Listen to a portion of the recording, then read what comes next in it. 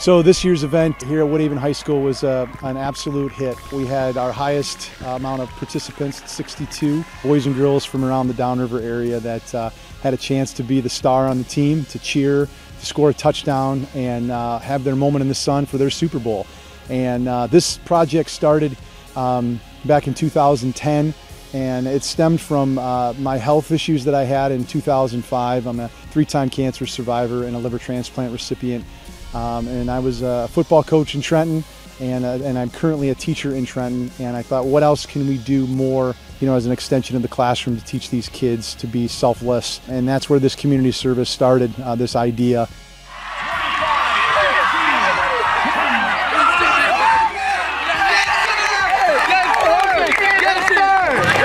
I feel like this is a great event. Props to Aaron Seghetti for putting this together. It's great that he got all the athletes from Downriver.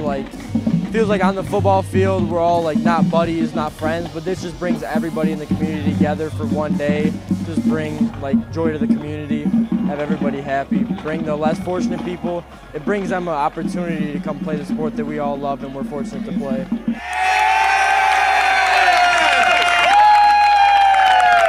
I think it's a truly special event, seeing these kids out here having the time of their life. And it puts it into perspective for us as players too, to cherish every step of the way and not take this game for granted. I think it's awesome for us to be able to come out here and give these kids an opportunity to do stuff that they can't often do in their lives. So just having a day that we could come out here and dedicate it for these guys is just really cool, so they can make their years. I think coming together today for Victory Day as a community, for us specifically, Woodhaven, we have a few players who are part of the Victory Day crew who plays, so seeing them at games and seeing them throughout the week and coming out to support them here when it's their turn to get things versus them just cheering with us for other people. It's their day to celebrate them, so I feel like it's mostly important. But it's a blessing. It's good to see how much enjoyment these kids get out of it. And it's just a good reminder that be thankful for what you have and be thankful for what you can do. It's not every day that you can just go strap on the pads and go play, especially for these kids. This is a day that they look forward to, and it brings some tears to my eyes just seeing how much fun they have with it.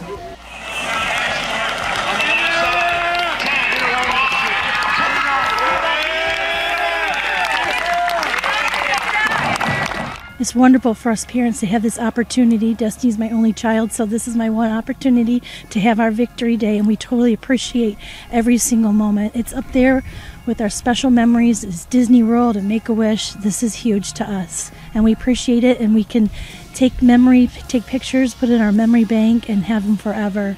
I had a second chance in life. The community that I live wrapped around me and supported me, and this was an opportunity that I thought would be able to give back to others, and that's kind of where it started as a seed, and then it just continues to grow. The program is, I use the term, very pure, which means that it's a simple project that other schools can copy. We have 80+ schools across the country high schools that do this. We have Power 5 conference football teams, in the Midwest and the East Coast that implement this program. So there are a lot of great things being taught other than just football.